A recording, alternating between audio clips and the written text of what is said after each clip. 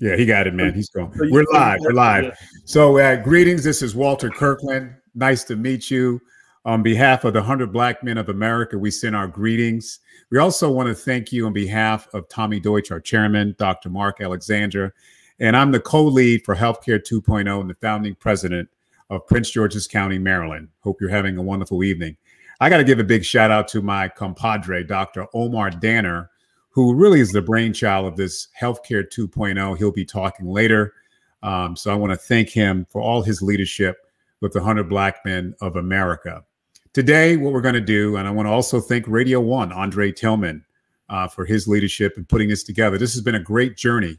This has been a multi-year campaign where we're trying to get the word out to know your numbers. And, you know, Dr. Danner and myself, we say this all the time. What you measure is what you improve. You got to understand the baseline, especially from an African-American perspective of what's happening with COVID. We are a year later. I think Dr. Danner and I started this about a year ago. Things are getting better, but we're not out of the dock. And we have issues. We have to wear masks. You know, the CDC saying you don't need a mask now in certain situations. We are not out of the dark. We have to continue and be vigilant about this process.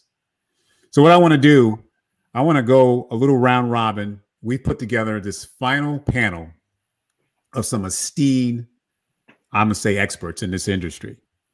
So, Dr. Danner, please introduce yourself. And again, thank you for your leadership, Dr. Danner. Thank you for putting this together. Dr. Omar Danner, little introduction, sir.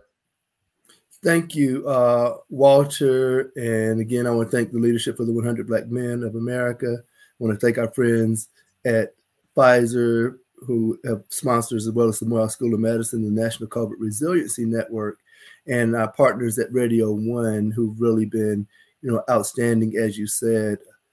Walter, this has really been an incredible journey over this last year through the pandemic, through the social unrest, and the many other challenges that we've experienced as a nation and as a world. But this hopefully is given something that may be considered a bright spot. And so I want to thank my co-panelists, Dr. Griggs and Mr. Dave Dixon, for being on with us today, and thank Dr. Alexander for his leadership in the Health and Wellness Committee for the 100 Black Men of America to want to make a difference, do something to kind of change the DNA, and being open to the idea and concept of let's hit the reverse button on our healthcare system and create the next iteration. Let's be the agents of change that we talk about. So I just want to thank the listening audience. I'll be real quick. My name is Omar Danner. I am the president and CEO for Danbar for Life. I am a professor of surgery and surgical critical care, but I'm also a member of the DCAP chapter of the 100 Black Men of America. And I'm glad to be here with these fine gentlemen today. So thank you. I look forward to an exciting presentation today. Thank you, Dr. Danner. You're a rock star, brother. Let's continue to move this forward. Before we go any further, we also got to thank Stanley Campbell. He's not a doctor, but I think he's a doctor, right, Omar? That's right. Dr. Stanley Campbell, who's very sophisticated. He kind of got us together with MimiRx with Eagle Force. It's the persistent monitoring platform that we've been using with these devices. You've seen us do this before with these blood cuff devices and pulse ox and contactless thermometers. So thank you, Mr. Campbell and Eagle Force, for what you do. It's a minority-owned company here in the DMV. Thank you for being a part of this process of Healthcare 2.0. Also want to thank the Morehouse School of Medicine and NCRN and Pfizer. We mentioned that earlier. And of course, the 100 Black Men of America. That's they pay the rent, they keep the lights on, so to speak. Let's move over to this man sitting next to the man, Dr. Charles Griggs. Jigs, what's up, man? How you doing, brother? Eric Griggs. I gotta stop drinking. Eric Griggs. We got another Griggs in our organization. So my bad. And my cousin. Eric Griggs. So Eric, thank you for what you do. We have a little launch today. I hear you're going to do some good stuff. So Eric, tell us about what's going on with you, buddy. So we have a lot going on now. First of all, thank you. As always, Walter, it's always good to talk to you. Well, it's always good to talk to you. And I'll tell my cousin that you asked about it. Charles, I got to stop drinking that rum and coke. Yeah. No, my name is Dr. Eric Griggs. I am the community medicine director at a system of FQHCs down here down there in New Orleans. called Access Health Louisiana. I'm also the health educator for the local Fox affiliate, Fox 8 News. Chairman of the Health and Wellness Committee locally for our local chapter of the 100, and privileged enough to be a part of the committee with Dr. Danner and all our folks on that committee for the 100 Black Men National Health and Wellness Committee. Nice. Thank you. Thank you so much. All right, let's keep this thing moving. As I always say, being from New York, we have another superstar in here, Mr. David Dixon. David, what's up, buddy? Hey, thank you, Walter, Dr. Danner, Dr. Griggs. I'm just so honored to be on with you guys today to provide some great education to the public about a number of topics. So my background, basically, you know, about 35 plus years in banking. That's a couple weeks. Yeah, been there, and I'm the president of the National Investor Relations Institute for here in Washington, D.C., Virginia, and Maryland for the last 6 years, and but also been heavily involved for 25 years with health and wellness. And so I've been fortunate to have been exposed to some of the top scientists in the world, providing some great insights that I'd love to share today. So I look forward to that. Beautiful. Thank you, David. Appreciate you being available. So why don't we just migrate to Dr. Danner? He has an overview. Dr. Danner.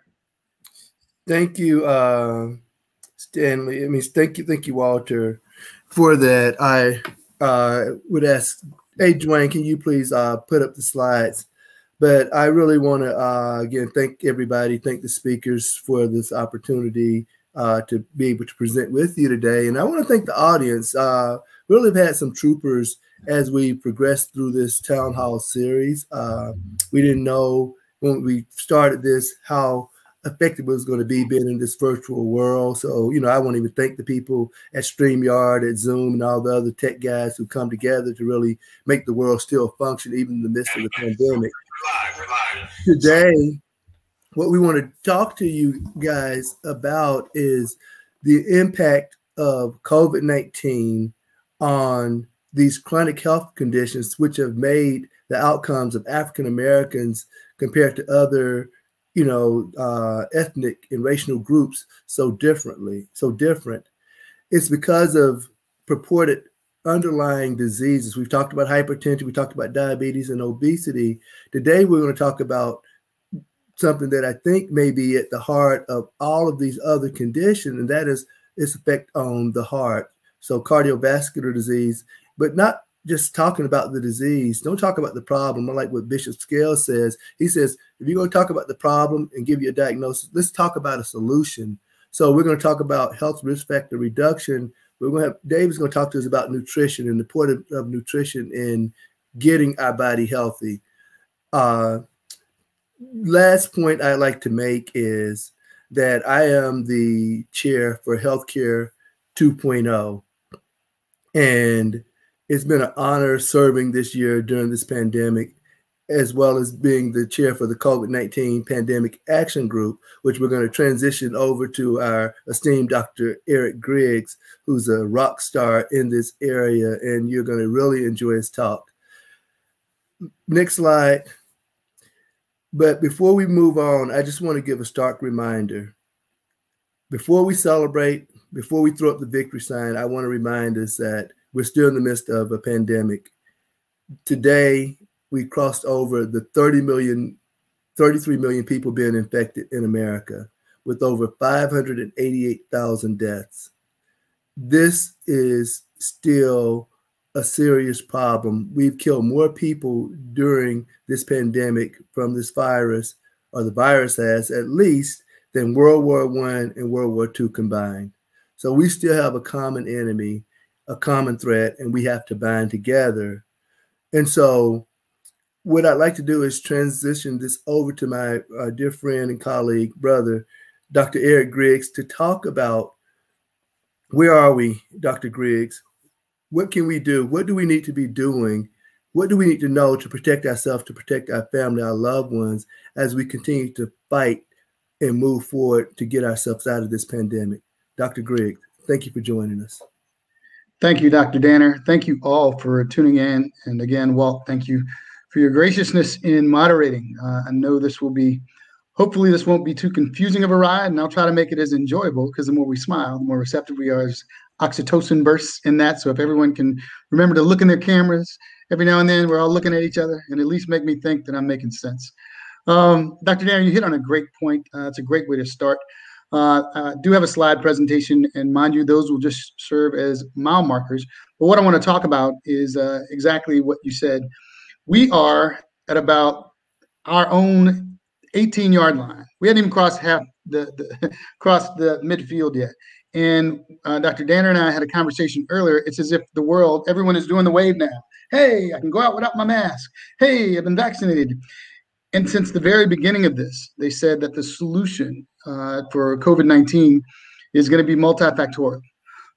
We mentioned the first things we said. We want people to social distance. We want them to wear a mask. Want to wash their hands. And, and most of all, the one that was implied was that we would have common sense and pay attention to things as they are put in front of us. And unfortunately, last year, in everyone's panic, we had everyone that had ever taken a science class putting on a white coat and going on YouTube and talking about a friend that had a cousin that had a friend that said you caught it if you looked out the window and touched your head. I mean, it was crazy. So we'll touch on where we've come from, and then we'll finish with where we are now. And I'll try to take a moment my colleague and I have put together I'll just say a presentation in a different way that hopefully brings it to light. Dwayne, can we get the slide started, please? So again, my job is to talk about COVID, not to teach people to read. But the title of the presentation is our Coronavirus Origins, Adjusting to Our New Normals and Where We Are Now. Next slide. I'm going to set a stage with that again. When we talk about adjusting to our new normal, we're going to talk about our mental state and the Kubler-Ross stages of grief, how it relates to where we are. And I'm actually going to really try to we all need to focus on our mental health during this phase. Just to set the stage again, I lost a friend of mine that I'd had since I was 6, healthy. He committed suicide 3 weeks ago due to life's pressures that were compounded, of course, by the present foundation. And I also found out a little over an hour ago that another friend of mine who was healthy had COVID for 11 days and is being admitted to the hospital today. COVID-19, what do we know about it? We know the first thing that we didn't know when it first came out was, what did COVID stand for? It stood for Coronavirus Disease 19. This is the second iteration of it, second time seeing this. It's called SARS-CoV-2. If everyone can remember the SARS epidemic, well, that was SARS-CoV-1. Wait, do you mean that a family of two cousins in the family of coronaviruses actually jumped in humans? And we've quasi seen this before? Absolutely. Absolutely. That's important because that leads to where we are now when it comes to vaccines. We know that the animal jumped from an animal, what's called an animal vector. Viruses have one job, and that is to mutate and change clothes. We try to jump from one vector to the next so they can pass on their genetic material. Next slide, please. What also we know that remember when this all first started and we said we want everyone to watch out for dry cough, fever, shortness of breath. Well, apparently last spring when I thought we had taken a field trip, our National Health and Wellness Committee had, and I just got back in town, allergy had started acting up and I couldn't smell anything. I thought it was hay fever. Over the course of the last year, over the course of the last year, I had the antibody test. Come to find out I'd had COVID and not even known it. The reason I bring that up is when we were thinking of the terms, this is an ever-evolving process. A lot of people ask the difference between emergency use authorization and approval. Well, it's time. They need longer time. In emergency pandemic situations, we can issue an authorization that's been deemed safe, but we don't have longitudinal studies yet. Why? Because we don't have a magic wand to fast forward into the future. It takes time, and we're learning new things every day. We do know that the incubation period we started with 2 to 14 days, started 1 to 14, it was 2 to 14 days. And now, if you've been exposed, they're saying as little as 10. We do know that the mode of transmission is respiratory droplets from human to human. But here's the thing that we found out. Again, talking with my colleague, it's something that we knew beforehand. I've never seen one size spit droplet come out of my mouth. The droplets of saliva have all different sizes. Some of them are so small that they can get caught up in air currents. Those air currents can move around to other places in closed and poorly ventilated spaces and make other people sick. And now, because of time, we have the data to support it. What do we know about prevention? Avoiding close contact, wearing a mask. I know that the data is saying not to wash your hands, but my grandma didn't raise me ever to tell nobody to wash their hands, no matter what the CDC say. Your mama say wash your hands. Please keep washing your hands. As a consequence of just those alone, and I haven't said the word vaccine yet. As a consequence of just those alone, do you realize how little, how low the flu transmission were this past year? It was almost zero. Now, I was about to say it doesn't have anything to do with vaccines, but we've had more people get flu shots.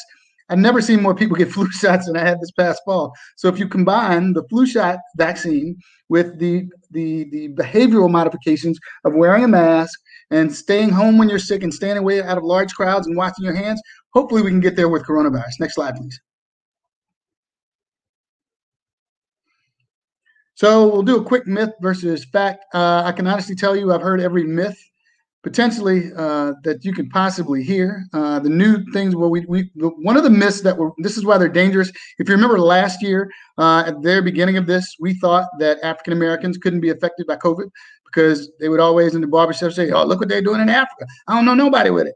Then less than a few weeks later, in my home state of Louisiana, our governor had to come out and let everyone know that 7 out of 10 bodies showing up at the morgue looked like us. Why? It was the Band-Aid was ripped off of the social determinants of health and inadequate access, but also, and that's the point of this series and what we're talking about, is the result of chronic disease in our communities. We know that putting a hairdryer up your nose won't give it to you. The vaccines are not putting microchips in your body. Every myth that you've heard, I can just blanket statement, it's probably not true. And if you think it's true, you'll have my contact information to look it up just to confirm. Next slide, please. So what we're doing here today is the launch date. This is the world premiere of something I've been working on for the last 4 to 5 months, concurrently with this pandemic, this global pandemic of coronavirus. We've had a literacy and a communication and a public health communication pandemic. So what I want to do is my colleague and I, who's an infectious disease doctor, came up with a simple way of explaining it to our kids, and hopefully we'll get the attention of the adults of how vaccines and viruses work. Dwayne? I'm nervous like I'm in a movie theater right now.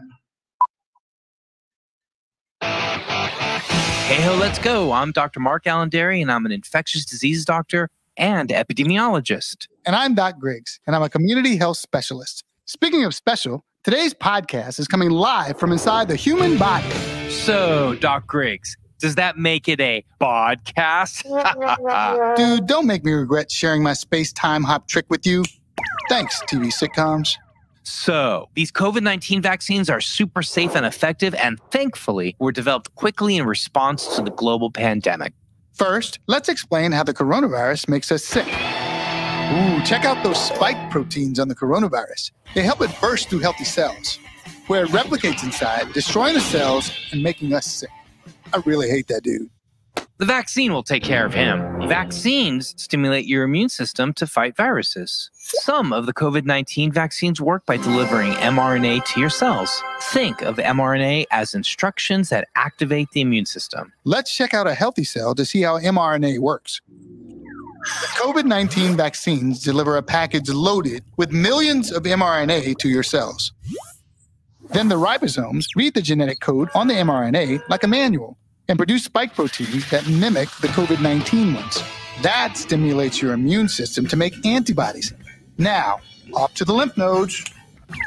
Here's where antibodies are created. The heroes that fight coronavirus. The spike proteins attach to the antibody, leaving an imprint of the spikes, basically setting a trap for the nasty coronavirus. When this part of the antibody attaches to these spike proteins on the coronavirus, it immobilizes the virus and stops it from infecting our cells and making us sick. If an actual coronavirus comes into the body, the antibodies are ready to rumble. Paddle faster! That's why COVID-19 vaccines are essential for teaching your immune system how to fight off the coronavirus. And that's our show for the day. Ready to roll? I've got this. Dr. Griggs, that is amazing, Dr. Griggs. Way to go, Eric. Thank you. Thank you. Thank you. I hope that helps to make it a little bit easier. That cartoon kind of tells us where we are now. We have three vaccines in our arsenal, two of which are mRNA vaccines, just like they were described. Pfizer happens to be one of them, one of the first ones to come out. We have tools in our bag. I want everyone to get vaccinated. I want them to wear their mask. And I want them to use common sense. If you have a question about how you should protect yourself with this, call your mom or your grandma. They'll tell you exactly what to do. And of course, we'll be here. Again, we need to take care of ourselves. And as always, I like to say, get checked, get fit, get moving, go to your doctor, eat healthy food, and exercise. And it'll save your body, your heart, your life, and your family. So Eric, man, where do you want to take this? This is educational. It's animation. Where do you want to take your videos? We want to take them everywhere possible. What we're looking to do, I don't know if you remember Schoolhouse Rock, but I'm just a Bill, just a lonely old Bill.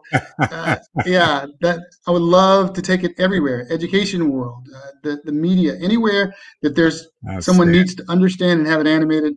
Now that I'm in the animated world, anything's possible, right?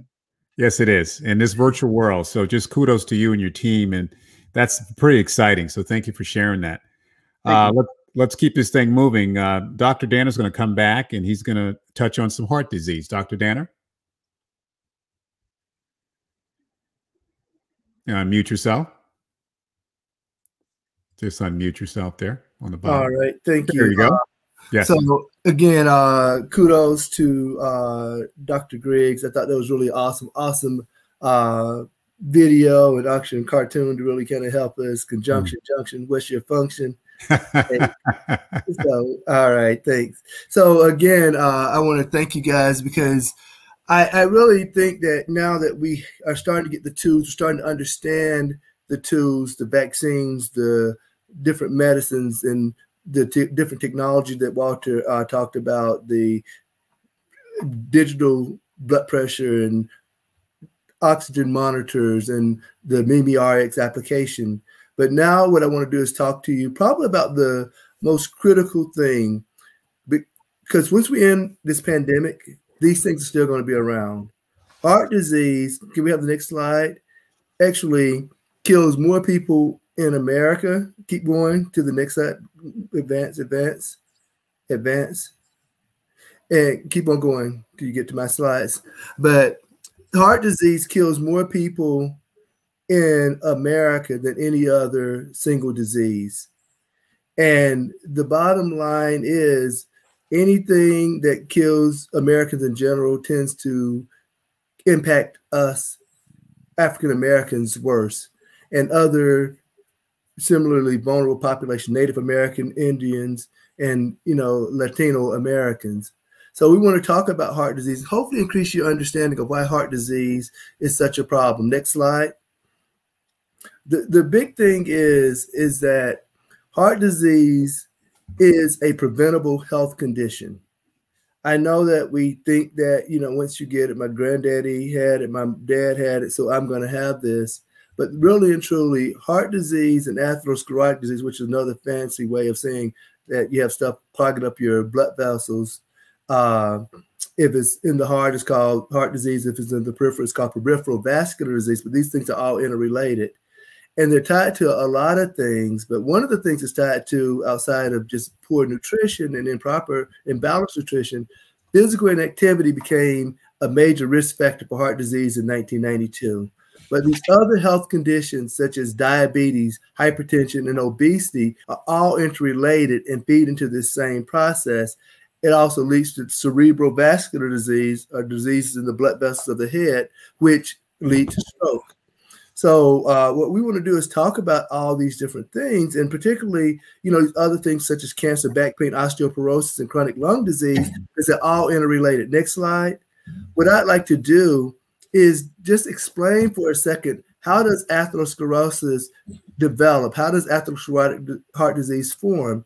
So when we eat basically imbalanced food, high fat, high carbohydrate, low fiber, poor nutrient foods, and particularly in excess, it stores this energy, it's fat. Fat can be triglycerides, it can be cholesterol. We talked about that a little earlier, we'll talk about it a little later. But some of this cholesterol actually is a part of our cell wall lining. When we build it in excess, it can get stuck underneath the cell wall, the inner lining called the endothelium, and build up what's called a plaque. And this builds up inside of the arteries in a person's heart. It could be in the arteries outside the heart. It could be in the arteries that even go to the brain. But when it builds up into the heart, we call this heart disease.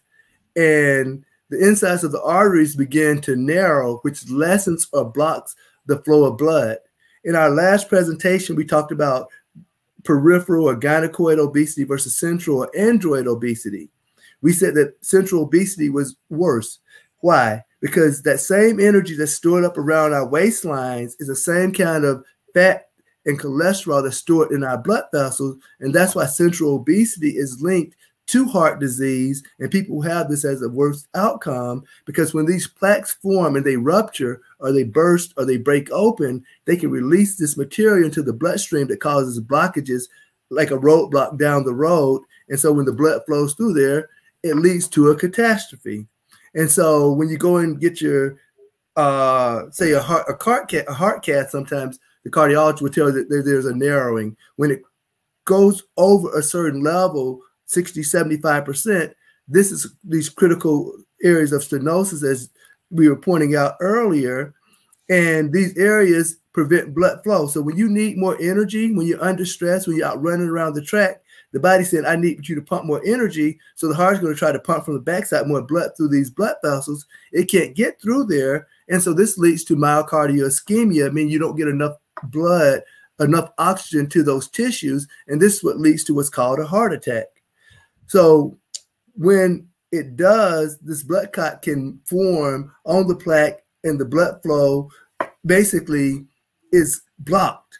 So when you have COVID, or when you have anything like some of the vaccines, the issue has been clotting, activating platelet factor 4. Platelets is what forms these plaques. So when you have something that causes this plaque and clots to build up, and somebody who has heart disease, they can be at increased risk. So next slide.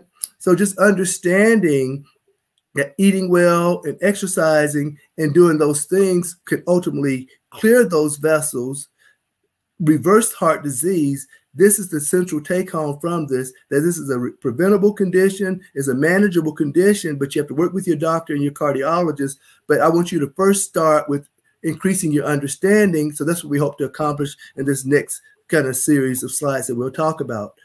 As I said earlier, heart disease is the leading cause of death for people of most racial and ethnic groups in the United States, including African Americans, American Indians, Asians, Hispanics, and white men. One person dies every 36 seconds in the United States from cardiovascular disease, and about 655,000 Americans die from heart disease each year. That's 1 in every 4 deaths are due to heart disease. So even after COVID-19, the 587,000 deaths that we've seen, we got to understand that more people die of heart disease in 1 year than even COVID-19, and it's still going to be a problem after this virus pandemic goes away. Next slide. In addition, the most common type of heart disease that's killing most people is called coronary artery disease. And this is when these plaques are building up in the arteries that supply blood to the heart. There are about 18.2 million adults aged 20 and older that has coronary artery disease. This is about 6.7% of our population. So this is a very common problem. And as people get older, this disease, this process can continue to advance and lead to further clogging of the arteries. And so as people get older, the risk of having a heart attack from coronary artery disease increases. However, about 2 in 10 deaths from coronary artery disease happen in adults less than 65, and it happens at an increased rate in African American men less than 65. And this is why we have 10% shorter life expectancy than other similar groups of people in America, whether it's women or men. Next slide. In the United States, someone has a heart attack, like I said, every 40 seconds or less. Every year, about 805 Americans have a heart attack, but about 600 plus thousand actually have it for the first time. So this means that 200,000 people have a heart attack that already have had this. So it actually serves as a risk factor for a future heart attack. About 1 in 5 heart attacks are silent. Just like you can have silent COVID-19 and not know about it, you can have a silent heart attack, but the damage is done, but the person is not aware of it.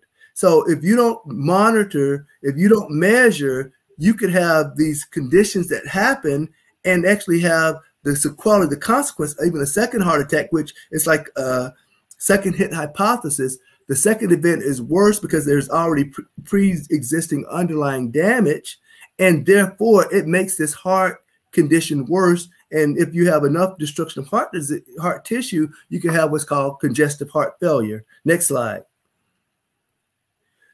These things, again, are made worse by COVID-19. COVID-19 showed that we had serious kinks in our way of delivering healthcare. So healthcare 2.0 was created so that we can start looking at critically the way do we deliver health and the management of disease in our country, in the westernized world, and start looking at ways that we can reverse it by empowering individuals to start self-monitoring. And so again, we want to give a special thanks to Mr. Campbell for introducing us to this technology and delivering it through Eagle Force, through iHealth, and even companies like Apple who are working on this biometric monitoring. But just understand this, that heart disease is, again, if you look at the percentage of African Americans that die from this each year, is 23% versus the Caucasian population is 23.7. We make up a much smaller population of citizens in America, but yet we represent such a high rate of disease. The same thing with American Indians and Asians. So there's demonstrates what we call a disparity, and there's room for improvement. So how do we do this? By learning and understanding our numbers, knowing what to do about it. So we want to talk about in this presentation, what are some things we can do to reduce our risk of heart disease and make it possible to overcome this? Next slide. One of the things we can do is understand, again, our BMI. As the BMI goes up, as you get more central obesity, fat around our waist, it increases your risk for heart disease. Eating right, exercising, aerobic exercise, burning that excess energy off, that excess fat off, decrease your risk of having heart disease, diabetes, hypertension. All these things are interrelated. Next slide. When all these things come together, it forms a condition we talked about last time called central metabolic syndrome. This is also known as insulin resistance or prediabetes. This is associated with hypertension, dyslipidemia, heart disease. Next slide. When your blood pressure is elevated, this puts more stress on the organ systems, the kidneys. It puts more stress on the heart. It puts more stress on the brain and sets you up for actually even having a stroke.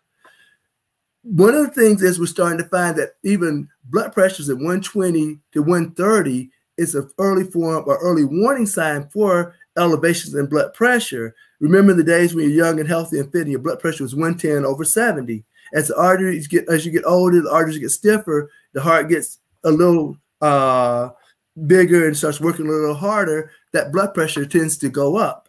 So learning to understand not only how to measure, but what do these numbers mean and what do I need to do about this to basically prevent my risk of having a bad outcome. Next slide. The other thing you need to know about is triglycerides and fat.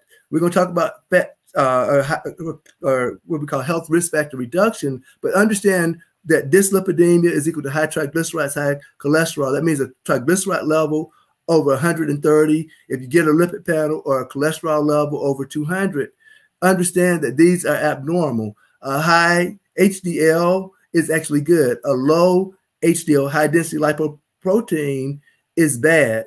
So when your HDL, which is protective, is less than 40, it puts you at increased risk for developing heart disease and a heart attack. Next slide. when all these things come together, just understand that there's a strong association with the development of cardiovascular disease and increase your risk of heart attack. Next slide.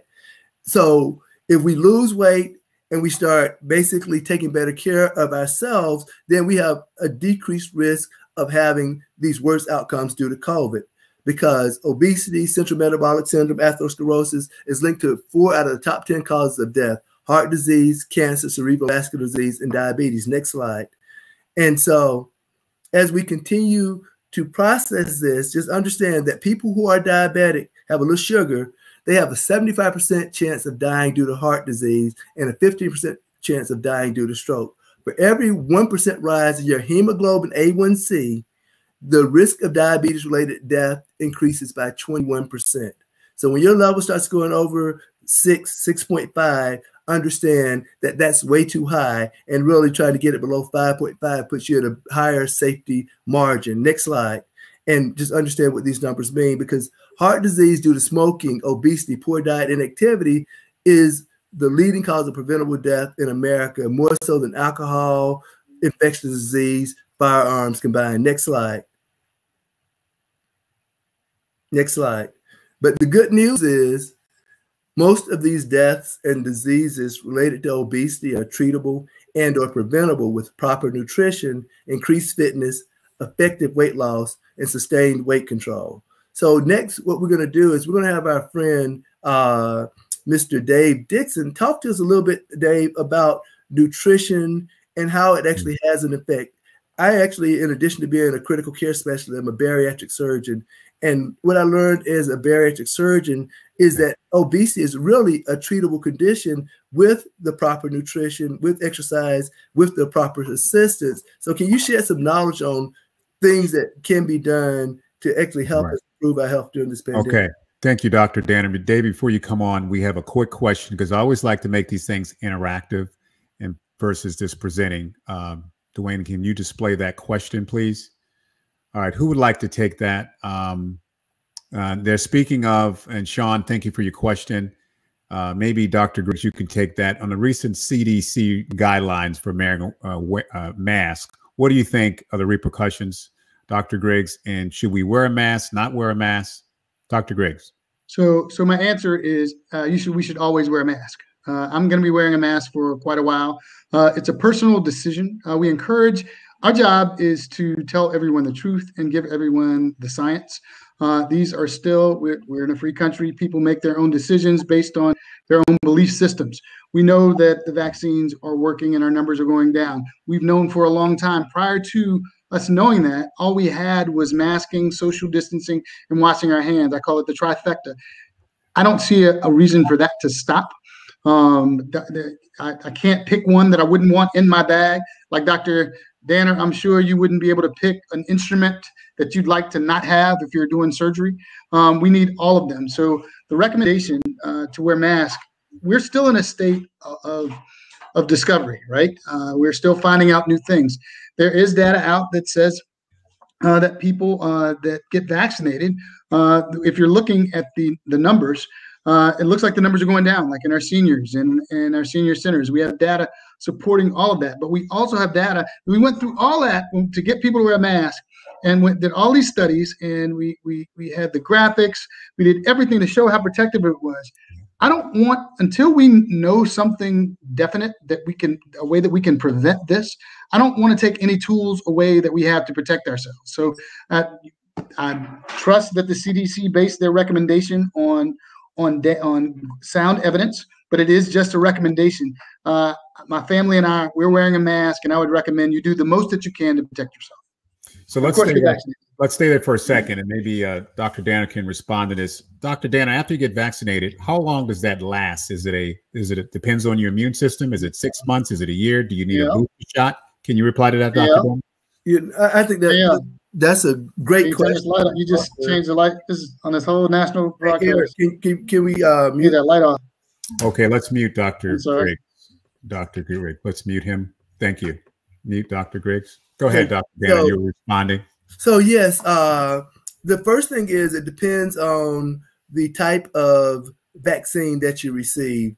Okay. And Dr. Griggs said that there were 3 types. There's the mRNA subunit vaccine, Pfizer, Moderna. There is the adenovirus viral vector vaccines by Johnson & Johnson and AstraZeneca. And then there's another one coming out by Novavax, which is a protein subunit. Okay. That's still in study, so we can't speak to that at all right now.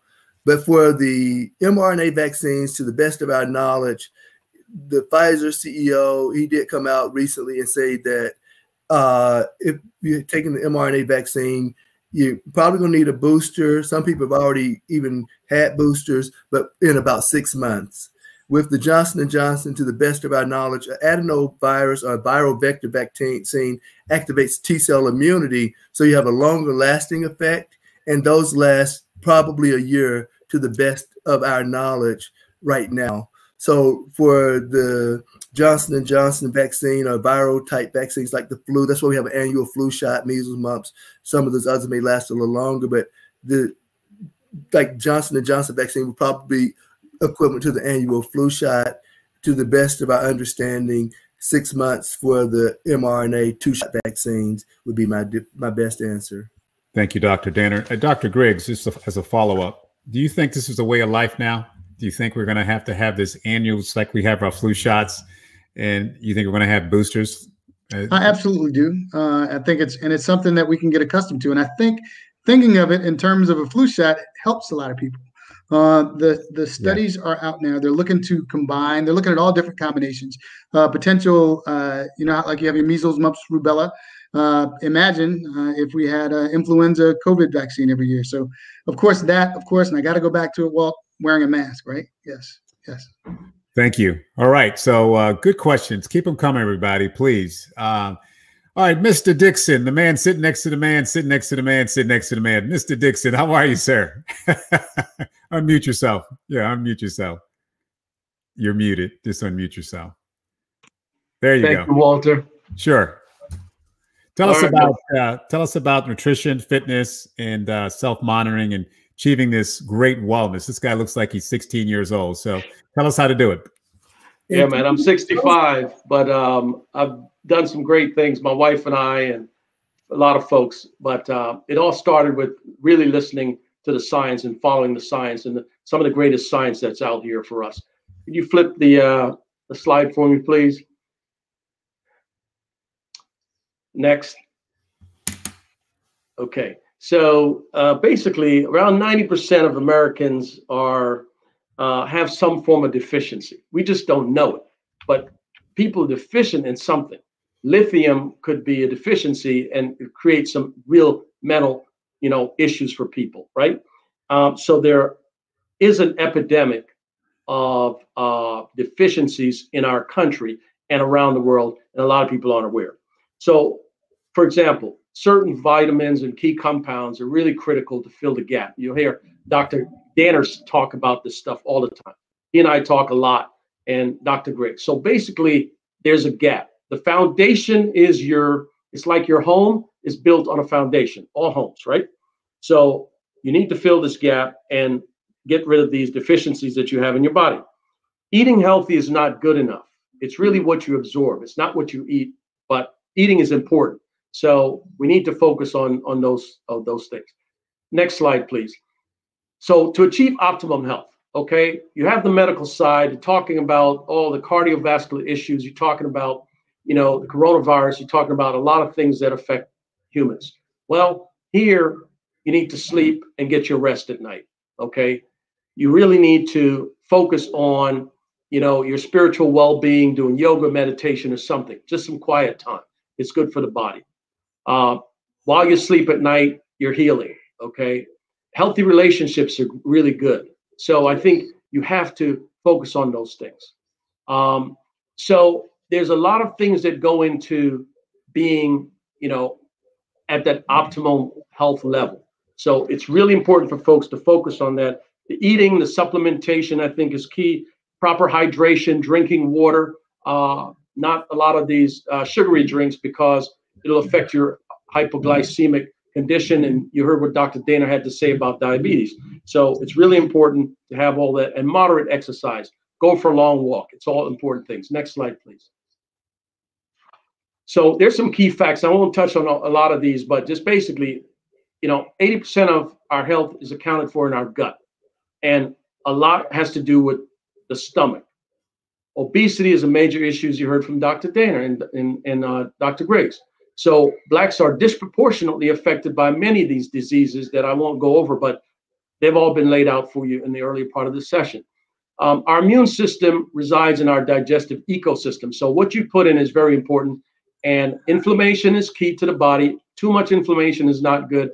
It leads to serious health issues. Next slide, please. So additional facts, a leaky gut. You don't want to have a leaky gut, because then you can be looking at, diseases like diabetes, certain types of cancers, hypertension, diverticulitis.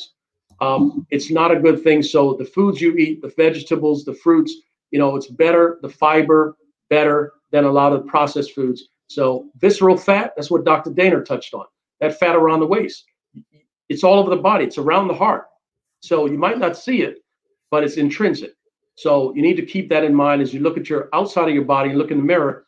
You've got to get rid of visceral fat and build muscle mass. Protein is good for tissue repair. Excess sugar in your diet, it's not good. Okay, it's really not good. That simple sugar, it tends to be in processed food. The carbohydrates you heard Dr. Dana talk about, it's not complex carbohydrates. These are simple. It's like taking a cup of sugar and just drinking it. Not good. Next. So key compounds like iron chelate, for example. These are some key things that the body needs. The chelate, iron chelate. Why? Chelation is a bonding of that iron that allows it to get into the body organically, much better. So absorption, you're not what you eat, you're what you absorb. Always remember that. So biglycinate is a really high quality iron that promotes increased absorption and hemoglobin oxygen transfer. Vitamin D, Dr. Danner talks about it a lot. Vitamin D is very critical. It's a synthesis, it's a hormone from the sun. That's your number one source. But in addition, for those people that don't get enough, because we're at the 35th parallel above, Chicago, you need to get some vitamin D in your system. So you need to supplement. It helps to provide, healthy bone structure, skin improvement, and immune function. So there's iron and vitamin D, for example. There's vitamin D in shiitake mushroom, which is very good for you. Vitamin C and zinc. I think Dr. Danner touched on zinc relative to virus. Sodium ascorbate, which is the highest quality of vitamin C and zinc that's out there. So you need to have that in your regimen, because it will help to mitigate, based on some studies that were done, even certain viruses. Next slide. So vitamin B12, vitamin E, choline, great for the brain. Neurotransmitter helps to, in the brain and liver, especially for women. Coenzyme Q10, a lot of people are familiar with that. It's a fat-soluble nutrient, good for the heart. So these are great, great things for the body. Next.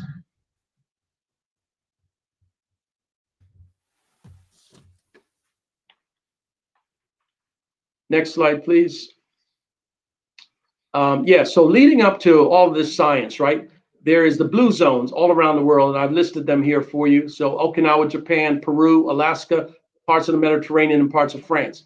These regions were key for the scientists to look into why these human beings are living such long and healthy lives. So it's really important to understand that a lot of the science, and there's one science out there called the age lock science, it's really looking at the gene expressions in human bodies and how these compounds, the nutrients, macro, micro, all doing a great job to give you that boost in your immune system. So not to take anything away from vaccines, but let's say you still need a regimen to give your body what is needed in addition to Western science. So the nutritional piece is very, very important. Next.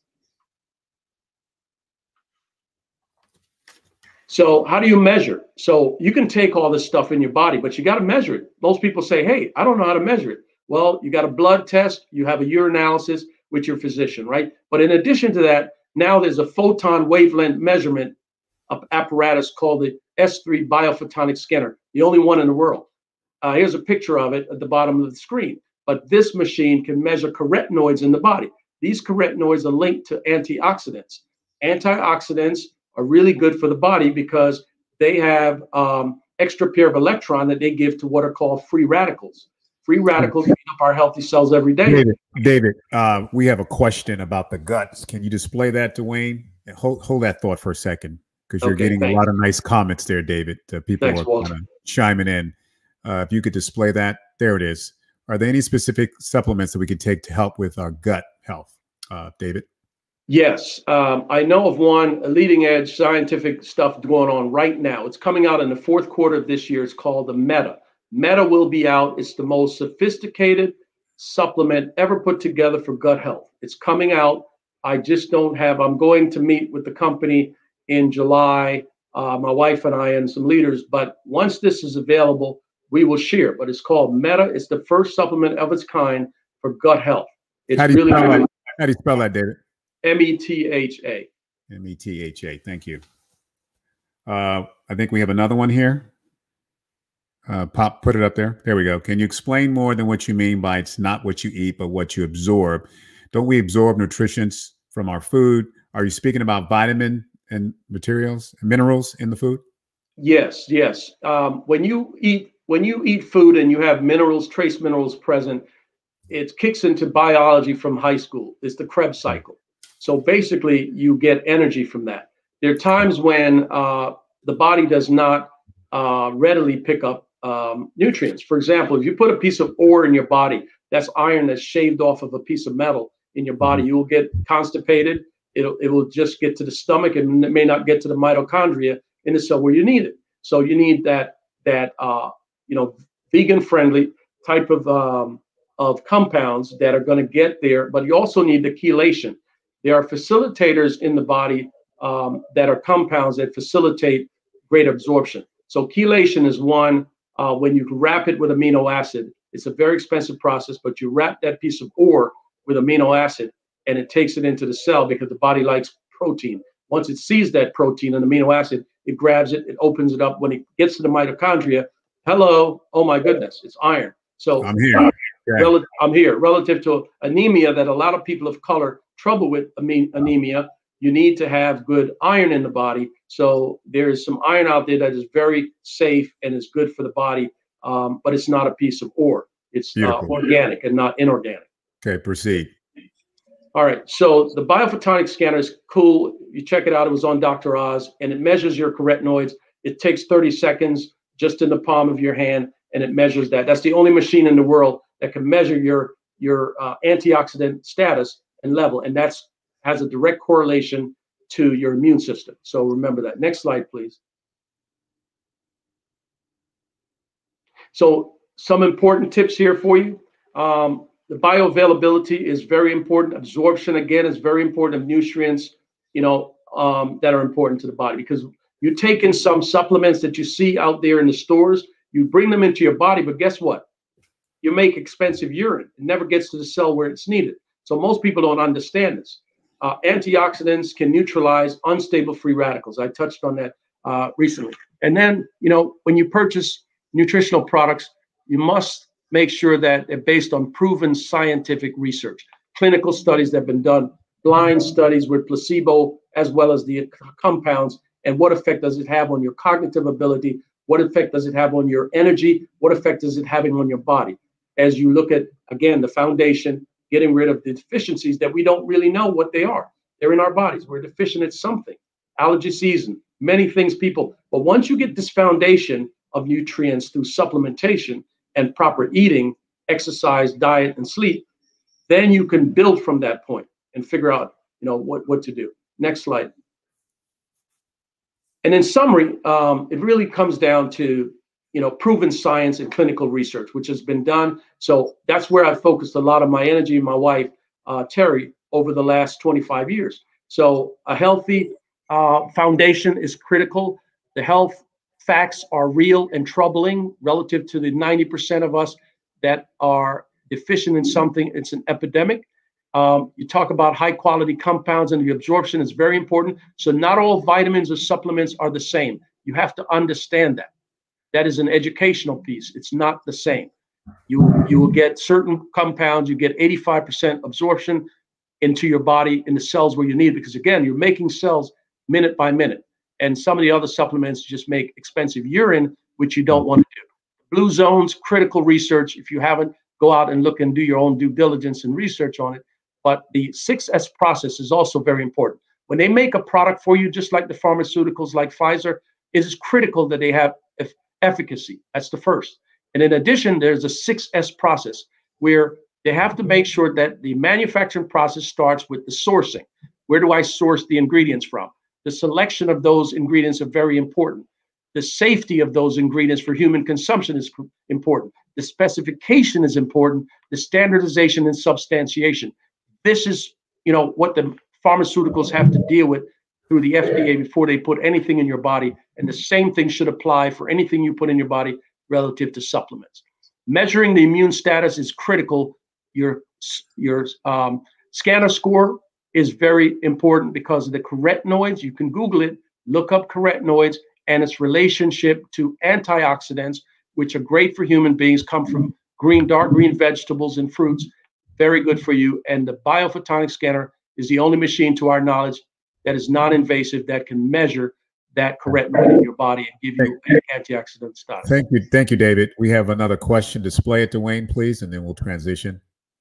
There's the question: can you highlight some of the detrimental ingredients in processed foods? Oh boy, this must be a good response here, David. Corn syrup and gluten. What's your response? Yeah. So the substances tend to get to your spleen. The spleen is sort of a place where processing happens in the body.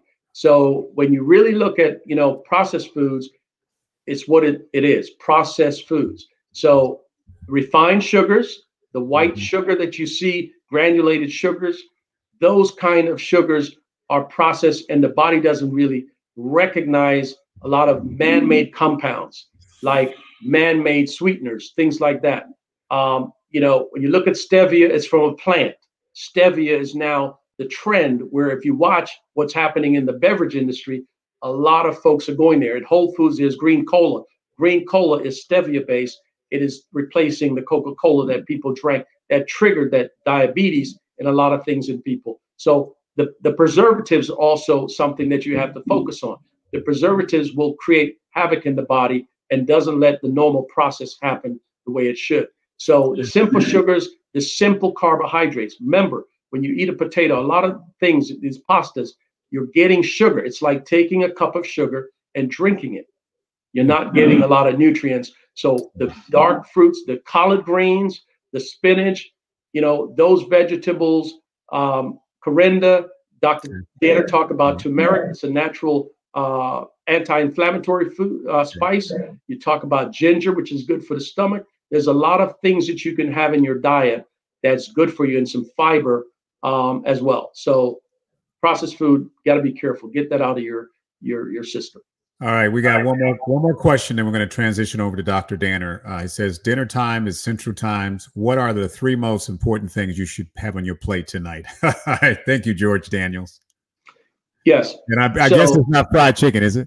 No. So what you want to do is the palm. Use your hand as a guide. In the middle of your hand, you should have a lot of vegetables in your hand. Okay, the first thing, you go to the salad bar, you load up on that first, because those polyphenols and bioflavonoids that are there are powerful for the body. Okay, so you load up on the salad, then you look at your plate and you have a little bit of carbohydrates. Carb is not bad, but get the complex carbohydrate like that Jamaican yellow yam, right? That stuff will stay. If you eat a piece in the morning, you're not going to be hungry for a while because it's a complex carbohydrate. Then you get a piece of meat, lean meat, like chicken or fish on your plate. And again, the portions are important. Caloric intake. Don't get that plate that looks like a mound and you're sitting down there and you're 65-year-old. Come on, you can't do that. The body, caloric, there's been studies done to show limit the amount of calories you bring in. Exercise and go for a walk, do that and get your rest at night and drink a lot of water, fluids, so that you're not dehydrated. Great responses. So we're going to transition on the top of the hour. Man, we could go on and on and on.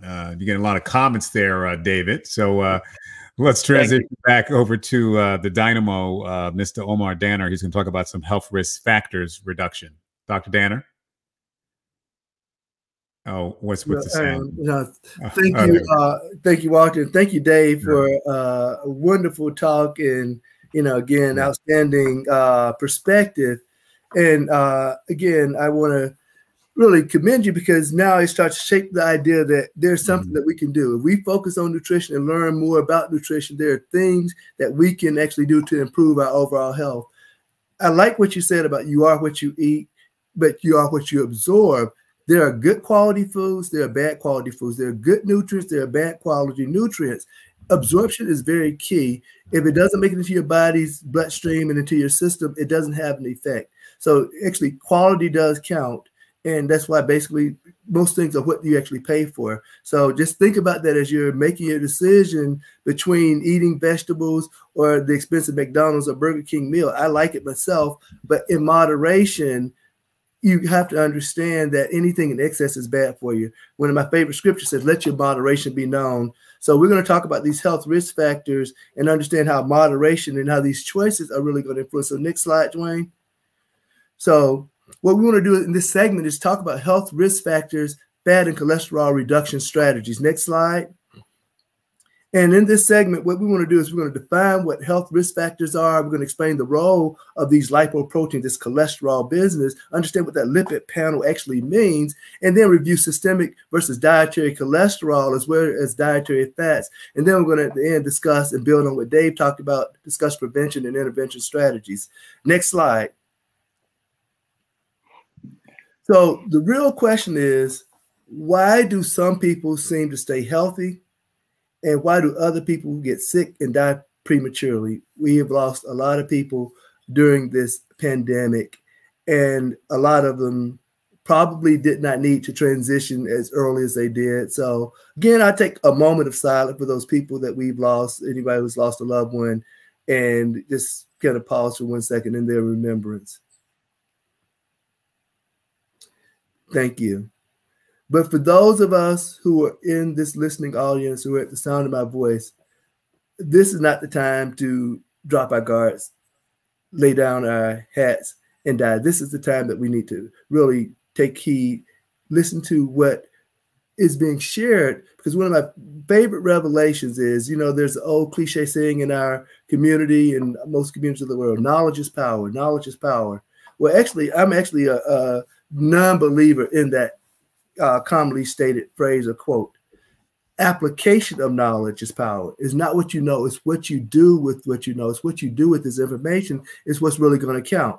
And it won't make a difference if you don't actually take it in, apply it, and really get the benefits from it. Next slide. So what we want to do is talk about what are some of the reasons that people die. These are basically due to health risk factors. These are things that affect your health that you probably, if you knew about, would avoid if you knew it actually had a direct impact. But groups, the government, the National Heart, Lung, Blood Institute have looked at these factors that affect our health and lead to worst outcome. And they can be roughly grouped into 4 categories. Some have 7, some have 27. There are different ways to reconstitute this. So to all our public health folks, hey, we know that there are different ways to look at this. But the 4 major buckets are lifestyle. Those are things that we do. Heredity and genetics, environment, and the inability to access optimal care or a lack of medical treatment. With the Affordable Care Act, it actually gave us access to health care for most Americans, for increased population, increased segment, not all. But the thing is, when you start looking at these risk factors, if you look at lifestyle, 50% of the reasons that we get sick in America are due to our way of living, our habits. 20% is due to genetics. Like 20% are due to environment. And in fact, one of the things I was talking to one of my brothers here, Ken Turner here in Atlanta, and one of the things we talked about was some of this genetic stuff can be influenced, and basically that number can be reduced. How do you do this?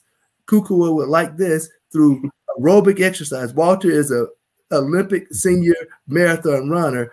Dave is also a track athlete, but also through nutrition. Through proper nutrition, you can change the equation, but moderation is the key, depending on what it is you're talking about. Certain things you need in appropriate quantities, but things that are not good for you, whether it's simple sugars, whether it's even smoking. You shouldn't smoke at all. If you do smoke, smoking in moderation, I say you shouldn't smoke. So, but the bottom line is anything you do in excess, alcohol, drinking a beer. I'm not anti anybody choosing to use their adult, rights, but doing it in excess with alcohol can lead to these bad outcomes. But just understand that you have some control. Next slide.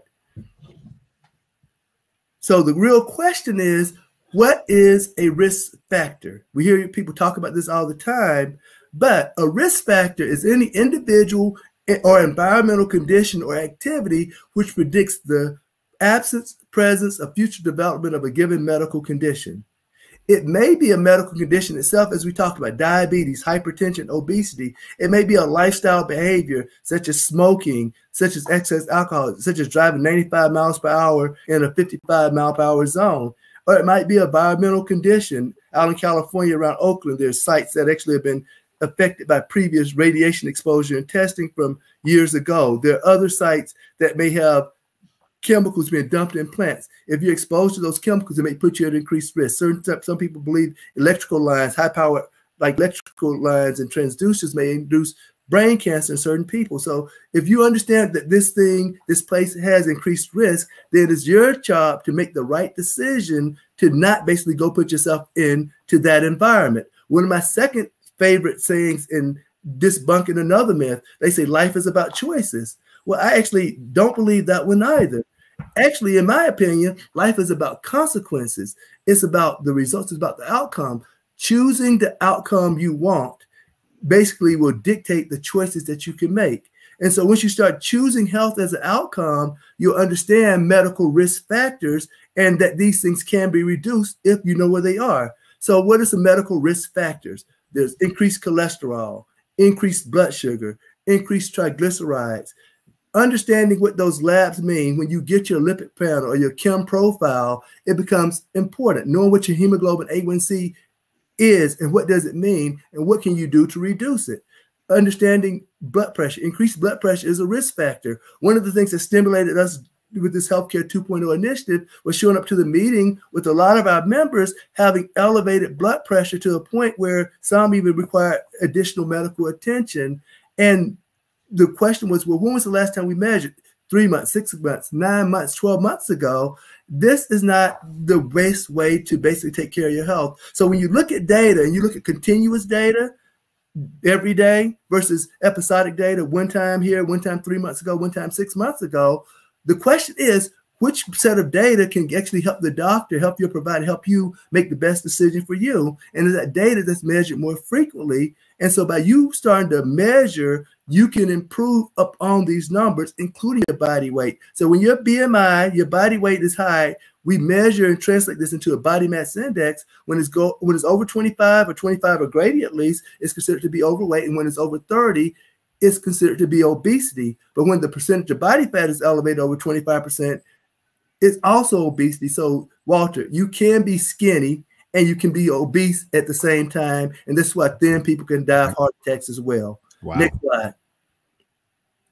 So when it relates to lifestyle behavior, again, these are things like smoking, but also there's crimes of omission, meaning I didn't do it. It's a sedentary lifestyle. In 1992, as I said earlier, sedentary lifestyle, lack of physical activity became a risk factor for heart attack and heart disease.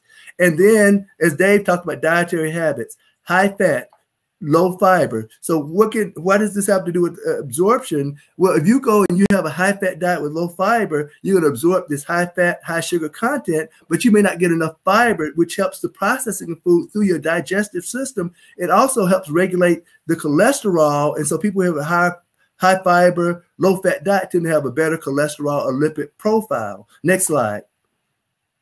In addition, as we put all these things together, one of the key things that you need to know, that 86% of the reasons that Americans die prematurely are modifiable, lifestyle or health-related issues, healthcare access, behaviors, and even our environment. We can do things about this. Only 14% is related to non-lifestyle related causes of death. And so even with COVID-19, you have to understand that if you optimize yourself it gives you the best chance at actually preventing disease. I am a trauma surgeon. I'm a critical care specialist. I'm a bariatric surgeon, a general surgeon, all formal training. We operate on things like appendicitis and gunshot wounds and car accidents, but these are end organ damage. These are things that are actually preventable, and we don't want to basically wait till these things happen. So an ounce of prevention is worth a pound of cure. The same thing with coronavirus. We don't want to wait and basically be on the other side of the equation and treat these kind of very life-threatening conditions. We want to be on the preventive side. So in addition to doing the things that Dr. Griggs talked about, wearing your mask, hand hygiene, practicing social distancing in high-risk environments, there's something called secondary prevention and preventative maintenance, focusing on optimizing your body, your immune health by taking things like vitamin D, getting your level at your doctor above 30, taking zinc to slow down the viral replication, taking a multivitamin to fill these micronutrient deficiencies. But as somebody said, eating a healthy, balanced diet, green, yellow, red, have color on your plate, limiting the amount of meat, higher quality meats, fish and chicken 3 times to 5 times a week, and limiting your red meat to 2 to 3 times a week. But practicing portion control, these kind of things will lead to improved health. If you understand these things, then a healthy outcome is a decision that you can make. One of my other revelations is that, you know, all this damage is done outside the doctor's office. So what we can do in the span of 15 to 20 minutes is very limited. That doctor's visit is not as important if you're not doing the things that you can. So it's what you do outside the doctor's office, and whether you adhere to our medical advice and comply with the medication that you're supposed to be taking, this is the only thing that actually really impacts your health. Understand you're in control, you're in the driver's seat. Next slide. And we hope that this information will help you to understand that you can reduce your chance of a shorter life expectancy by understanding how to manage these risk factors. I'm going to talk about this last study real quickly, and we're going to finish up and transition and answer some of these questions that we have. But one of the things is there was a study, we call it the Mr. Fit trial. It looked at individuals over a 16-year period, males 35 to 57. There was another famous study by Dr. Herman Taylor, a dear friend of mine, called the Jackson Heart Study, that looked at this in Jackson, Mississippi, and African Americans, which is another study to go and review. Just look at the Jackson Heart Study and Dr. Herman Taylor. But the bottom line is that they showed in the Mr. Fit trial that when you have multiple risk factors, you have increased risk. So when you're obese, when you smoke, drink, when you drive fast, Eric, you could actually have a chance of injuring yourself and, maybe some bad happening. Next slide. So in this Mr. Fit trial, what they did was looked at coronary heart disease rate per 1,000. If a person has no risk factors that we'll talk about, they have a 1.6 times out of 1,000 chance of having a coronary artery event, a myocardial infarction, or a heart attack. If you have one risk factor, high blood pressure, smoking, or high cholesterol, you can have a 7 out of 1,000 times, which is about a 4 times higher risk of having a cardiovascular event. Next slide. But when you have 2 of these events, that number goes to 13. So when you have obesity and high blood pressure, and you're a smoker, or you have high cholesterol, any of these combinations of high blood pressure and smoking, or that high blood pressure and high cholesterol, or even high cholesterol and a smoker, your chances go up to 13 versus 1.6%, 1.6 out of 1,000. And if you have 3 of these risk factors, then this risk increases to 21 times out of 1,000, a 1,300% higher risk of having a coronary artery event, an acute heart attack, acute myocardial infarction, if you have multiple risk factors. So there's a lot of reasons for keeping your weight down or getting your weight down and optimizing your health. Next slide. But just to understand, a lot of people think a lack of exercise is the greatest risk for a heart attack. This has been looked at. The most sensitive predictor of heart attack risk is your cholesterol, your LDL, and that cholesterol panel. So ask your doctor what that lipid panel is. Ask him what it means. What can you do outside of just taking Crestor and Lipitor to get it down? There are other non-medication, non-therapeutic, pharmacologic therapeutic ways of actually reducing it. But if you can't, then taking that medication until you get it down and then ask your doctor to wean it off is actually critical. Cholesterol is influenced by your dietary habits, your physical activity, smoking, and genetics. Your LDL, your bad cholesterol, your triglycerides, and your very low density lipoproteins are influenced by diet, but your HDL is influenced by physical activity. Next slide. And so just understand there are two types of cholesterol. There's systemic cholesterol. So just so you understand what we're talking about, this is naturally produced in the body. Yes, your body does make cholesterol. All animals do. This is what makes our cells pliable versus like chloroplasts making other stuff in the cells of plants that makes it very hard. Some of us produce more cholesterol than others, and sometimes when it blocks and gets in these arteries and it gets too much, it blocks off those arteries like we talked about at the beginning of the presentation. Dietary foods, all foods from animals contain some form of cholesterol: meat, fish, eggs, milk, cheese, chicken. Some actually just have more than others. So choosing foods that have lower cholesterol and better profiles, as David said, fish, chicken, healthier fish, like, cod, salmon, tuna may be better than, say, for instance, catfish. Catfish tastes good. Some people like it, but just understand that certain fishes have more fatty content than, say, a whitening fish. Next slide. And so just real quickly, talk about these 4 lipoproteins. These cholesterols are created on these proteins called lipid proteins, lipoproteins. The high density ones are called HDLs. The low density ones are called LDLs, and the very low density ones are called VLDLs. These are very important because they're smaller and they can get underneath blood vessels and clot arteries even more aggressively than the bigger molecules. Triglycerides are a type of fat that's carried on these things called chylomicrons, but they're also important because this is where energy is stored. And so when the body needs it, it taps to these triglycerides that basically are our primary energy store. When we have too much of it, the rest of it is shunted into our cholesterol, and this is what gets blocked up in the total serum cholesterol and in the arteries. Next slide.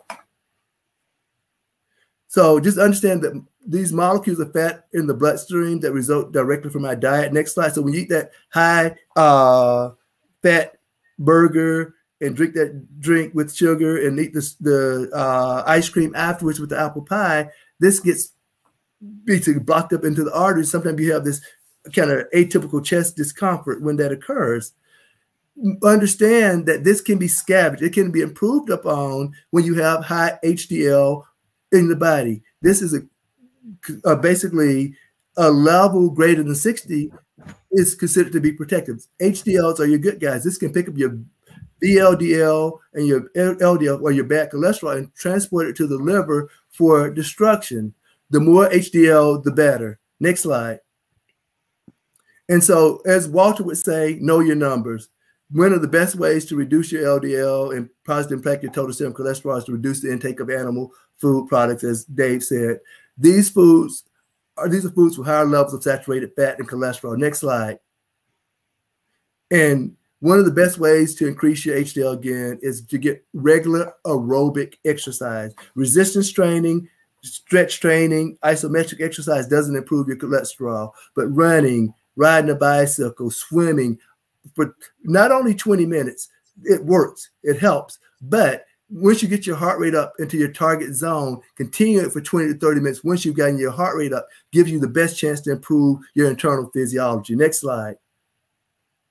And just understand that as it relates to like cholesterol and fat, choosing vegetable oils, things that are oil at room temperature, palm oil, palm kernel oil, coconut oil tend to be thicker and heavier, but things like canola oil and olive oil actually are better, as well as vegetable oil, at improve your cholesterol profile. But when you're eating animal products, choose lighter meats, take the skin off. Next slide. And using skim milk and low fat dairy products also help. Next slide. And just also remember reading a food label before you buy it, before you consume it. A food, just understand that is cholesterol free is not necessarily fat free.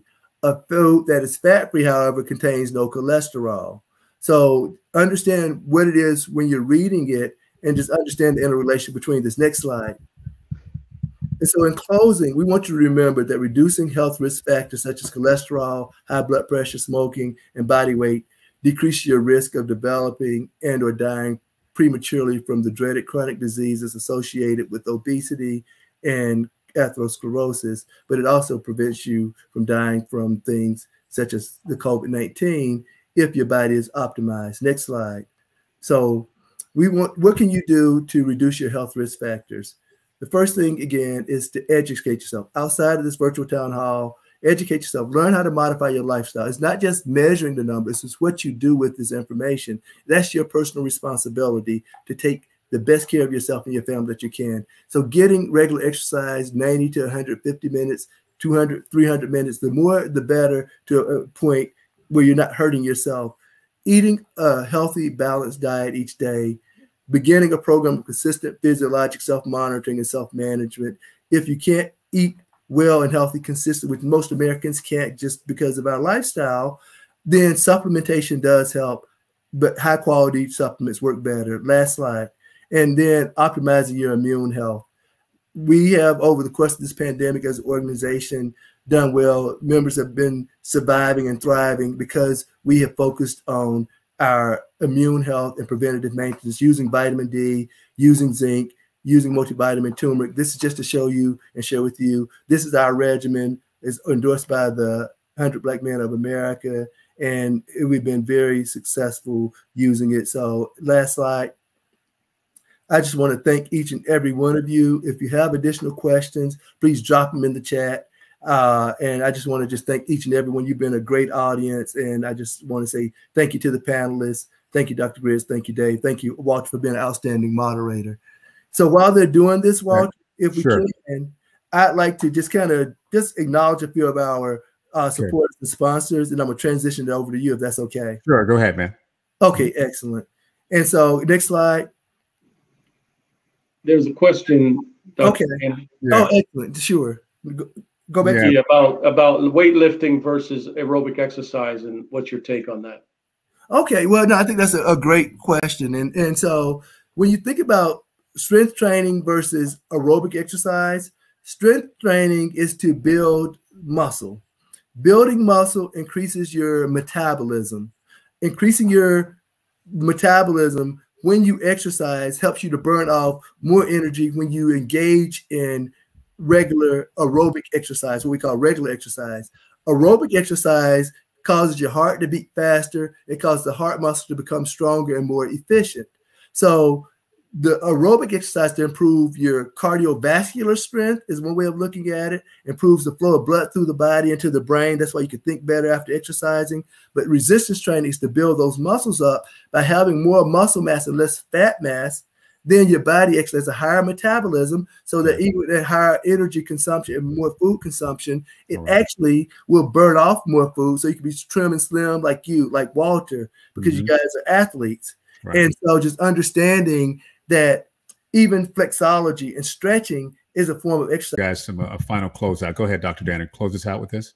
Okay, well, great. So thank you, Walter. So again, if you want more information, we encourage you to please visit our 100 Black Men of America health site to learn more about Healthcare 2.0. If you type in Healthcare 2.0 or 100blackmen.org, Healthcare 2.0, you can review the initiative and even enroll. The app, the technology to basically monitor, self-monitor has been provided by Eagle Force. So click on basically the personal or provide enrollment link to download this MemeRx app and get started with the persistent biometric self-monitoring program today. This is also a digital personal health record. So when you go to the doctor, you can even start one for your parents, and you need that information, the medications and what were they on. This can be stored in one place on these smart devices. So it's really a convenience factor, as well as an immunization record. This device will help you to know which vaccine you got, whether you got a Pfizer vaccine or a Moderna. We're not at the point where we know mixing is safe. So you want to know which one you got the last time. Excellent. And so. Thank you. Thank you, Dr. Danner. Again, you know, on behalf of the 100 Black Men of America and on behalf of Radio 1 and Dr. Danner, Dr. Alexandria, and Tommy Deutsch, our chairman, we're grateful. Go ahead. Before I do this, I just wanted to share with you this one thing. And again, I'm going to turn this over. But there are these devices that are readily available to each and every one of you. They can be obtained through iHealth, through Amazon, through Walgreens, through Apple, and even Fitbit. but you can begin your own program today. And just understand that these things have to be ran on platforms, whether it's iHealth's platform, Right. MyVax. Next slide. And there's 2 more slides I want to share. One, I want to thank, again, the National COVID Resiliency Network. There's a plethora of information that's there for you on COVID-19 in every state. Hit resources. This is a HHS, Office of Minority Health sponsored grant to make sure that everybody can get this information. So we want to thank them. You also at Danbar for Life, my website, there's information that Dave talked about on this matter and things like that and nutrition. Just understand that these things are available to you. Next slide, keep moving. And again, we want to thank special thanks to our sponsors, Pfizer, the Pfizer Foundation, Morehouse, and NCRN. But we want to thank the listening audience for your support and participation in our 100 Black Men of America Healthcare 2.0 virtual town hall series. Next slide. But last, we want to give a special thanks to Urban One, Radio One, for being wonderful hosts for this event. We want to thank Miss Kathy Hughes. I know she's not interacting with us directly, chairperson, the founder for Radio One, for Urban One. And we want to thank the senior account manager, senior director, Dwayne Whitaker, and the senior account manager, senior executive account manager, Andre Tillman, for putting this together. It's really has been awesome. And I want to thank, lastly, next slide. I want to thank, again, next slide, Walter Kirkland, who's been an outstanding moderator. He's a TV personality. You think he just lucky. He's actually good. So I just want to give you kudos. Thank you once again. I'm going to turn it over to you, but thank you, everybody.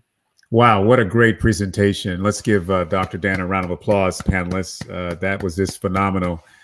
As we close out this, this has been a journey, and we're not going to rush this, Dr. Dan. We're going to take our time. I know we're at the bottom of the hour. Again, I want to thank you for your leadership and thank Dr. Alexander as we try to put our arms around health. And, you know, I don't know what you think, Dave, but when I go to my doctor, who most times are majorities or white doctors, they look at us a little differently in terms of how they give responses, in terms of when should we get a colon screening? When should we get a prostate exam? I just think they don't quite understand us, David. So I'm going to go round robin, and we got to open this up a little bit, you know, as Dr. Dan and I say, barbershop talk, because it's great to present, but now we got to have the conversation. And so we're not going to rush this off. So, you know, it's been a year, and let's just start with you, David. It's been a year when COVID-19 hit us, and oh my God, we lost over close to 600,000 people. It really hit us, David, 3 times full in terms of the African-American community. Yep. Where do we go from here, David? Well, I think, you know, it's very clear to me and to Dr. Dana, and I think Dr. Griggs and yourself, that we have to maintain our focus. We cannot just deviate because viruses are out there. They come around each year. We have to protect ourselves. So as Dr. Griggs says, wear your mask, socially distance, wash your hands, do all those things, even if you're vaccinated or if you're not. But it's important that we focus on our nutrition and our health. Do the things that we share, because these are fundamental things that were relevant prior to the COVID-19 pandemic, will be relevant post-COVID, that you got to get your foundation right. Start at the foundation, get your health right, the nutrition, all of this stuff. Get your rest. Your sleep is important. Exercise, you know, all these things tie together in what I call the 360-degree health and wellness optimization. Thank you, David. I know, Dr. Griggs, you're on vacation with your lovely wife. You have a hard stop. Dr. Griggs, the same question, please. A year later. So the thing I would advise is that you treat your body as though it were an army, because we are at war.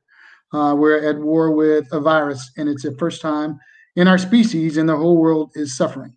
You would make sure that your troops are well fed. You would make sure that your troops were all vaccinated. That you'd make sure that your troops had all the tools in their bag in order to be able to fight. You'd make sure that your troops had enough water. You'd make sure that your troops had enough off times and furlough days to be relaxed enough when they're on the battlefield and not be distracted by stress. So treat yourself well, get your shot, wear your mask, get checked, get fit, get moving. Dr. Griggs, thank you. I know you have to go meet your wife. Thank you for your participation, your leadership, and we're going to look out more for your animated series. So that was pretty hot. Thanks a lot. All right. So the other guys can hang out. See you later. Yeah. So Dr. Danner, I know we had a lot of details in this journey. We got a year later, Dr. Danner. We started this journey about a year and a half ago, and we're here. We've had persistent monitoring. We've had devices. We've had blood pressure cuffs, which, by the way, Dr. Danner will agree. I want all of you listening right now, watching, to get you a blood cuff device. And I want you to measure your blood pressure once a week, if not a couple times a week, and get a baseline. We have rushed brothers to the emergency room with high blood pressure to the point they didn't know they had blood pressure. So I'd like you, on behalf of the 100 Black Men of America, to invest into these devices here. This is a contactless thermometer. This is a blood pressure. They're really cheap on Amazon. You can go to ihealth.com. And then lastly, this is a pulse ox. Pulse ox measures the oxidation in your lungs in terms of if you have COVID or if you're sick. So get these 3 things on Amazon. Dr. Danner, your thoughts on a year later? Where are we, Dr. Danner? Where do we go? No, I think that what you said is very awesome. And I want to just add to, there's actually even a scale. Making sure that you're keeping track of your weight is important. What I've learned through this pandemic and what people have impressed me with is how they've rallied and they've grasped and embraced technology, and that how much you could really do outside of the realm of the healthcare industrial complex. You have the capability, you have the technology. Now you have to have the political and the personal will to do something. I am a believer in Americans. I'm a believer in people, and I believe in you. And I know that you can do these things. And this is why we want to share this information. And we know that when we come out of this pandemic, the thing that I realize is we're going to come out better. We've learned things, even the financial institutions of America, education's changed. And this is the biggest thing. And I can tell you right now, Walter, we're not going back. So everybody's looking forward to, okay, the way we used to do business, show up at your doctors. What was my blood pressure? What was my cholesterol last year? That mentality has to be changed. You have to own your health. You have to know your numbers. You have to measure them, monitor them. You have to assess those numbers. And then you have to make healthy lifestyle changes. It's no more and no longer acceptable to basically show up at the doctor's office ill-informed. The difference between a customer and a client, Walter, Dave, is a customer doesn't have product knowledge. A client has extensive knowledge. So you have to have a totally different discussion. Yes. I wish my friend Charles Latham was on and basically start talking to him. Basically, would take his brother off of his cholesterol medicine. Charles was like, well, what's the lipid panel show? Okay. Oh, you don't have one? Well, maybe you need to continue this. And then all of a sudden they're writing a prescription and starting that back up and ordering that lipid panel. You have to know your bill of rights. So Dr. Danner, I got an epiphany. You're saying if you're more educated when you're actually getting, with your doctor, you'll get more respected and you'll get a better response. Is that what you're saying, by being more informed? Absolutely. Wow. Basically, our patients, informed patient, it turns into a dialogue. We love having informed patients. We talk about health disparities and health equity. Maybe it's an educational equity issue, not just literacy, but maybe educational empowerment. So we got the technology and the devices. Now we're teaching people how to use them. But yeah, if you show up and you don't know anything, there's a book out of Harvard. Basically, it says How Doctors Think. And Walter says, how long does a doctor see you before he makes his clinical decision? Out of Harvard, that book says 18 seconds. So if you come in uninformed, 18 seconds. You know what, Dr. Danner, this is profound, and I want to get your comments, David. There's a lot more respect that happens when you're more informed, because I have found it's a number, David. David, they get you in, get you out. Matter of fact, they were taking my blood pressure, David, while I was moving. I was like, time out, time out. You're not doing this, David. I'm going to sit down and I'm going to relax for 3 minutes, because as you know, Dr. Danner, you need 3 blood pressure measurements, because what happens is you got it, honestly, and I don't care if it's a pay for whatever they're trying to do, it's not an accurate reading, David. I mean, that's why the blood pressure is not, it's erratic. That's a baseline for your health. Can you comment on that, David? Yes, there's white coat syndrome. People walk in and they'll look at the doctor and they see Dr. Danner with his white coat on and they're like, oh no. And the blood pressure spikes, right? So you have to be clear. Walter, you said it. It's not an exact machine. It has standard deviation, and the changes in the pressure within the vessels, the arteries and the veins, right? So you have to be, as Dr. Danner said, you give a doctor a lot of information about your parents, your grandparents, and your family history, and you give them about what's been happening to you, they can make more of an informed decision. But when you limit the amount of information you provide them with, they're just going to be trial and error. They don't know. So it's very important, Walter, what you're saying here is got to share information. But again, you got to get educated on panels like this, provide you with real, the truth, the information. And once you have this kind of information on a regular basis, you can make better decisions for yourself and your families. Yeah, I think we got to do more of these, Dr. Danner. We're getting a lot of comments. Thank you, Carl Tudd out of Chi-Town, for your feedback. Real men making a difference. And I think what we want to do in our next phase, Dr. Danner, is barbershop talk. This is what we're doing right now. It's great to have the clinical piece. It's great to talk about stats and data, but this real talk conversation is what we need more of, David and Dr. Danner, because I think Black folks are struggling for information. And, and I want to ask Dr. Danner on this as we digress. Why the hesitancy, Dr. Danner, of Black folks and other minorities to get vaccinated, even where we are now? There's still some lack of, is it just ignorance? Is it just knowledge? What's going on, Dr. Danner? I think that, with the information age, I think that people are relabeling and mislabeling it. But in the information age, people have access to tons of information. And so it's information overload. And, we have to take into account, the history of America and the history of Western civilization, and not disrespect people who know history and who have an understanding of the things that have happened. And so you have to handle them differently. The Tuskegee syphilis is a real experience. The other things, some of the testing sites, like things going on like in Oakland, California, these are real experience. There were people who were tested for a variety of different drugs in the military that, again, LSD, those things came from scientific experiences. So my thing is to each and every one of you, become informed, understand that in order to get out of the pandemic, the way we're going to do this is together, that teamwork really does make the dream work. But what you can't do is minimize your belief or basically trying to downplay your understanding. The way to do it is to answer those questions, the tough questions. Are there risks associated with taking these vaccines? Absolutely. There's a CDC website, the Vaccine Associated Adverse Event Reporting System. These things are reported. If you take Tylenol, can you have liver failure? If you take ibuprofen, can you have renal failure? If you drink too much water, can you have polydipsia, or can you have hyponatremia? You absolutely can. There's risk associated with everything we do. But you got to understand, getting COVID-19 and not actually having an optimal immune system or whatever actually protects you, and why some people live and some people die, we don't know.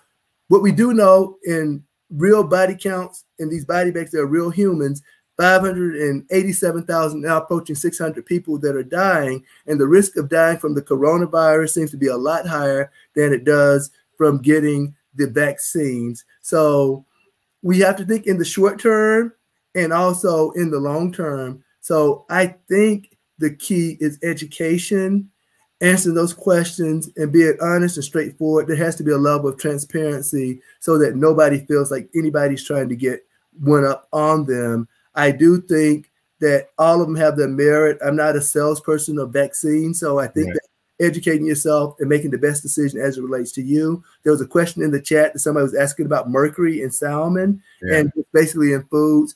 Some foods you get come from areas where there are higher contents of substances, even mercury that's in there. Some people will say that the Atlantic salmon has a higher mercury content than the Pacific salmon, or the salmon up around from around Alaska. So just understand there may be differences, but these differences are small if you eat in moderation and you're not eating the same Atlantic salmon in large 16-ounce quantity, because it comes with these big slabs every meal, because that's my favorite food.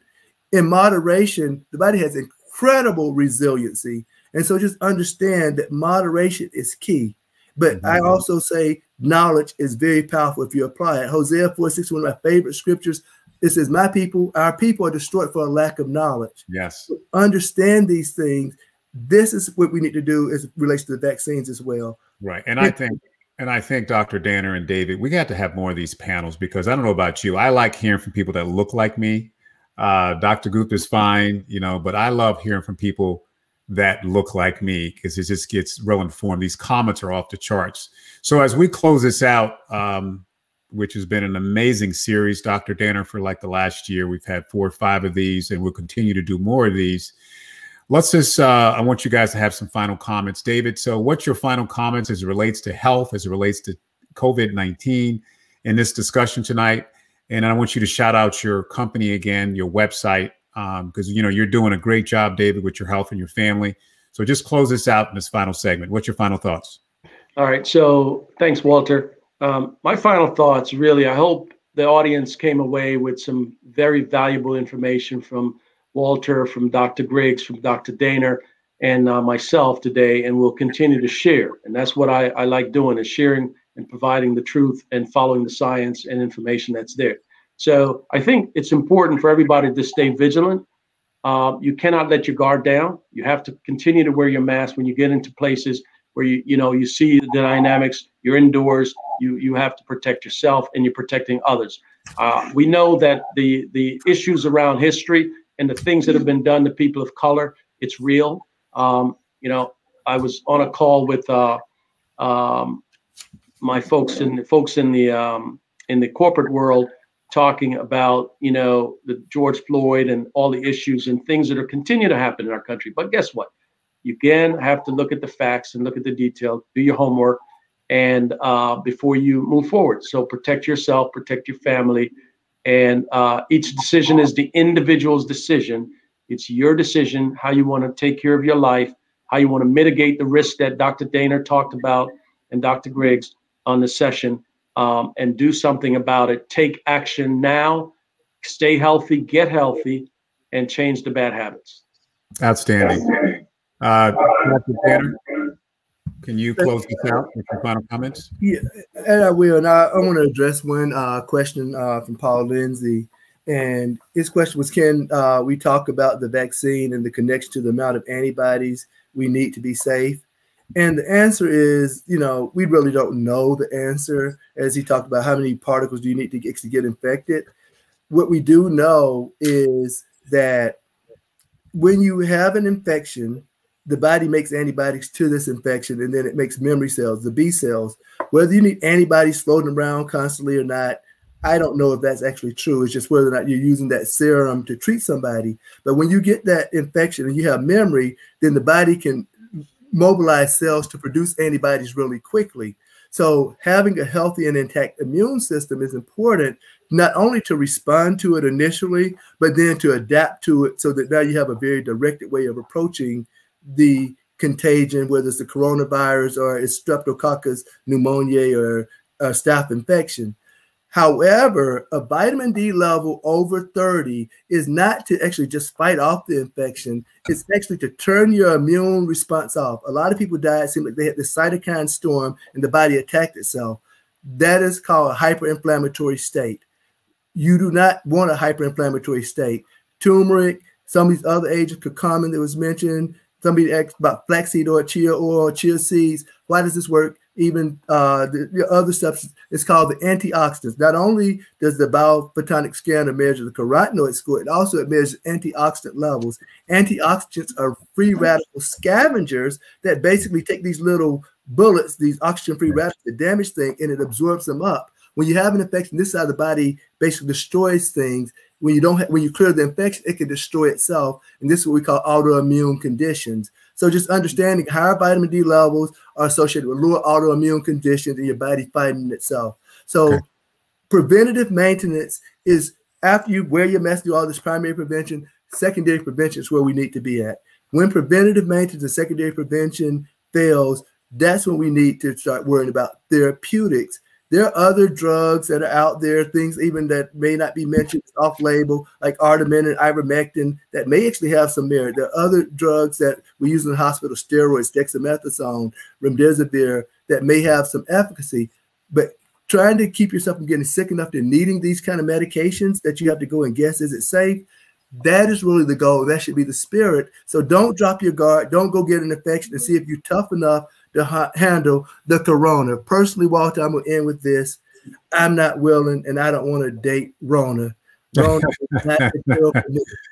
All right. Well, what an amazing journey. Dr. Danner, you always bring the heat, man. So I want to thank you again. Thanks, Radio 1, Kathy Hughes. For more information, go to 100blackmen.org, 100blackmen.org/healthcare 2.0, 100blackmen.org/healthcare 2.0. Stay tuned. More to come. Be safe. Wear a mask. Wash your hands. And we want to say thank you so much. Dr. Dan, do you have something else you want to say? And on the Urban One, Radio One website, this broadcast should be available through the Radio One. Yes. So if you have friends and others who you think may benefit from this, go to either our website or to Radio One, Urban One, and basically you'll be able to see this broadcast again in the other virtual town halls. Thank you once again, Walter. Thank you, Pfizer, and thank you, NCRN, and everybody who supported us. Yeah, and then one last shout out again. I know we're doing all these shout outs to Stanley Campbell for Eagle Force, with his devices and monitoring. He's the one that brought us all together. So thank you, Peter. And Walter, I want to make one more shout out to Kukua Fitness. I think a lot of folks need to get on board, do that African dance. Dr. Dana watched me and my wife and a bunch of friends do it. It's good. It's great exercise, great cardio. And then Love How You Age is really our website, but it's under construction. We'll be launching it in a couple of weeks. But my wife and I into the health and wellness business, and we have a lot more information to share. And hopefully we'll get a leader like Walter to lead us down this path continuously so we can provide good education to our constituents. Yeah, and then one last thing, people. You got all this information now. To Dr. Danner's perspective, you got to apply it. You got to get the devices. You got to monitor yourself. You got to know your numbers. You got to follow some of the things that David indicated with nutrition. So it's great to give you information, but now you have to apply it. So you can bring that big horse to the water, but you can't make him to drink, right? So drink the water, drink the Kool-Aid. God bless you. This is Walt Kirkland. We appreciate you. Be safe out there. Bye for now. All right. Thank you. We'll see you soon. Bye-bye. Bye-bye. Bye-bye. Bye-bye.